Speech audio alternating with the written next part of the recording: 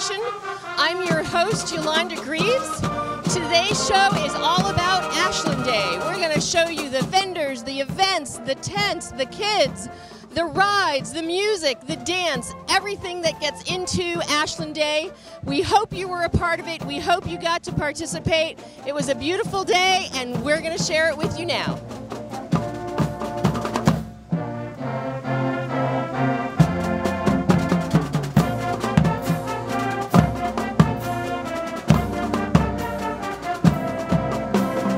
Live at Ashland Day. We're about to give you some drone footage of some of the great stuff that is going on. We're currently outside of the gazebo. We're going to go up and show you the field with over 100 groups and vendors here. We did announce the Citizen of the Year already, and that's a congratulations to Donna Mignani, who has done so many things, and she is our Citizen of the Year this year. The 2018 Citizen of the Year is Donna Marie Mignani. Town of Ashland do hereby proclaim Sunday, September 16, 2018 as Donna Mignani Day.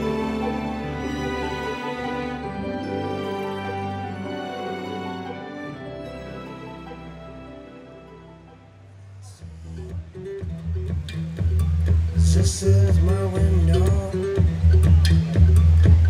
Your questions.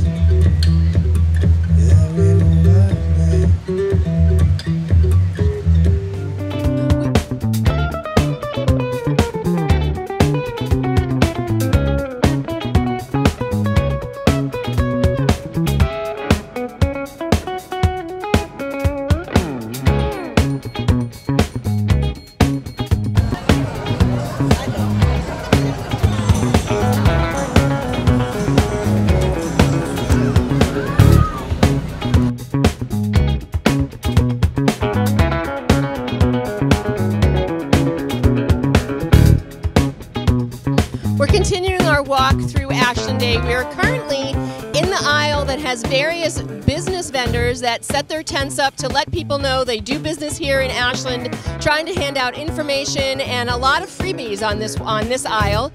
We were over in the community aisle where there's all kinds of school groups as well as the committees that do different work here in Ashland. There is the dog park, there's the open space, there's the town forest, all kinds of different committees, and we're just showing you part of it, and hopefully you had the opportunity to come down to Ashland Day, take part, be proud, and participate in all the great things that are Ashland.